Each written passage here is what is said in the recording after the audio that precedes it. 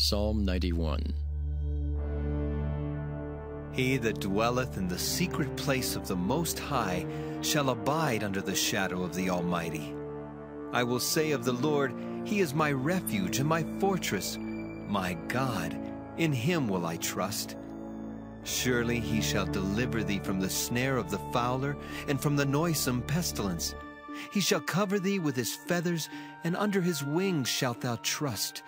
His truth shall be thy shield and buckler. Thou shalt not be afraid for the terror by night, nor for the arrow that flieth by day, nor for the pestilence that walketh in darkness, nor for the destruction that wasteth at noonday. 1,000 shall fall at thy side, and 10,000 at thy right hand, but it shall not come nigh thee. Only with thine eyes shalt thou behold and see the reward of the wicked.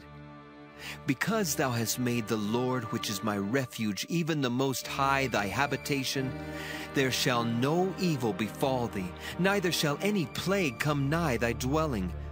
For He shall give His angels charge over thee, to keep thee in all thy ways.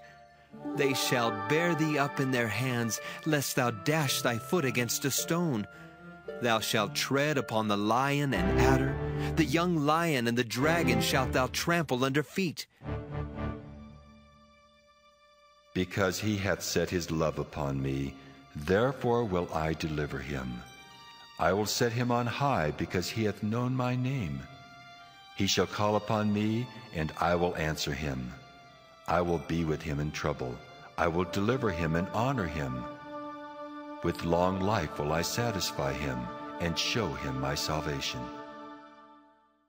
The word of God is quick and powerful, and sharper than any two-edged sword, piercing even to the dividing asunder of soul and spirit, and of the joints and marrow, and is a discerner of the thoughts and intents of the heart.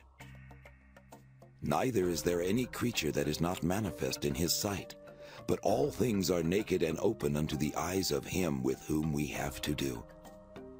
Seeing then that we have a great high priest that is passed into the heavens, Jesus, the Son of God, let us hold fast our profession. For we have not an high priest which cannot be touched with the feeling of our infirmities, but was in all points tempted like as we are, yet without sin. Let us therefore come boldly unto the throne of grace, that we may obtain mercy and find grace to help in time of need. Without sin. Let us therefore come boldly unto the throne of grace, that we may obtain mercy and find grace to help in time of need.